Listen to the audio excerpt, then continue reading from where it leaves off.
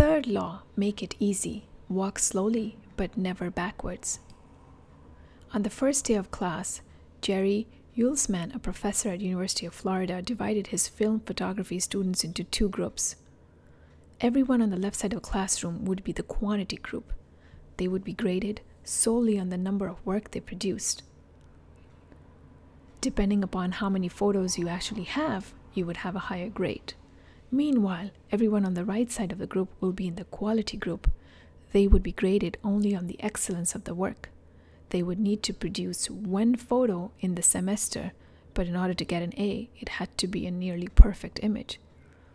At the end of the term, he was surprised to find that all the best photos were taken by the quantity group. During the semester, these students were busy taking photographs, experimenting with composition, lighting, testing out various methods in the darkroom, and learning from their mistakes. In the process of creating hundreds of photos, they improved their skills. Meanwhile, the quality group sat around speculating about perfection. In the end, they had little to show for their efforts, other than unverified theories and one mediocre photo. The best is the enemy of the good. It does not matter how many books you read about healthy diet, you will actually have to eat healthy meals. It doesn't matter how many trainers you talk to or how many books you read or images you see about working out. It's the working out that will give you results. Forming habits.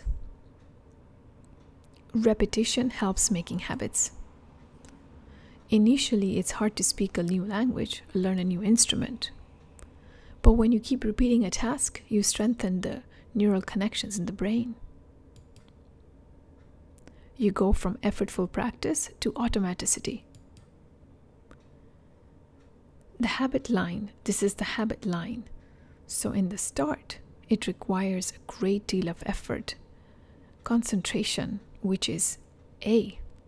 And then at point B, it's starting to get easier. And then you practice more and more.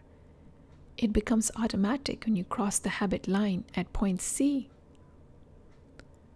Beyond the habit line, it becomes less of a conscious effort.